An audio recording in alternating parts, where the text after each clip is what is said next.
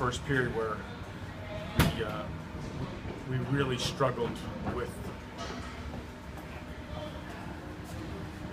putting anything together at all. It was like the first time we laced it up skates. They just took it to us. We were soft on pucks.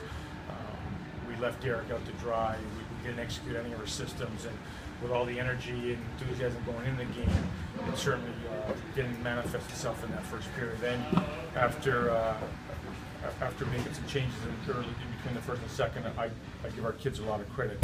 They came back. They showed a lot of character. We outshot Lowell in the second period, tied it up at 2. We go ahead 3-2, and they get one. 2 of their goals were on 5-on-3s. There's nothing you can do. They crashed the net so hard that there's just bodies flying all over, and they knocked home the puck. But I like the way we responded after the first period, and I've said it over and over again. This league's a tough league to get points. We'll take the point. It's a road game against a real good team who's been playing very well. And obviously for us, it gets off the snide a little bit. It's progress. It's something for us to build on for tomorrow. And obviously we're looking at it together, 3-point weekend. And we're back at our place tomorrow night, which will be fun for our guys. So I thought Derek Wall was tremendous. Gave us the opportunity to get the point and kept us in the game. And it was nice for us to get a couple power play goals. I like that. I thought we killed penalties okay. The problem is on the 5-on-3, 2 5-on-3s, it's difficult. But we'll take the point and go for tomorrow. In overtime, they seem to control the puck a little bit throughout that overtime. Just what did you see throughout that 5 minutes as a whole? Yeah, I thought the overtime we were probably just playing maybe a little more tentative than what they were, and I think that's human nature. We've been struggling to get wins, so you don't want to make a mistake, and you want to be a little not that we wanted to have our players be conservative, but I think they were taking that approach. So, they didn't have many good chances. They got the puck into our net, but it wasn't like they had a lot of chances.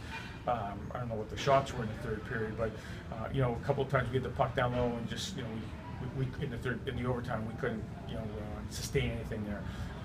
Again, it was the point that we'll take and gets us to the point in the league and build on it.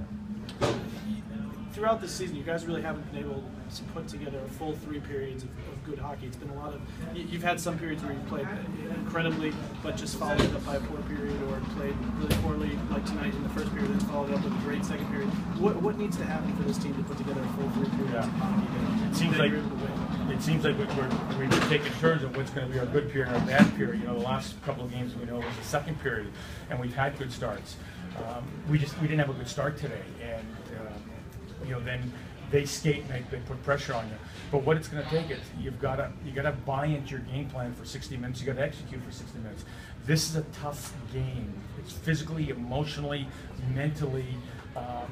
It's demanding, and they all have to align at the same time. And early in that first period, we just mentally we weren't executing our systems. We were taking ourselves out of plays, and it was allowing them to counter and come down on some odd man rushes and get pucks to the net. Our D-zone coverage was very poor. So it's a focus of playing 60 minutes, but trying to break it down into 20-minute segments. And this might have been our worst first period out of the 6 games. If you look at it, it's been the second period. If you look at the Colgate games and the Vermont game and then the last 2 games it was Quinnipiac, it's all been damaged second period. That was our best period today. So we'll try and mix and match and get a little bit better, more consistency.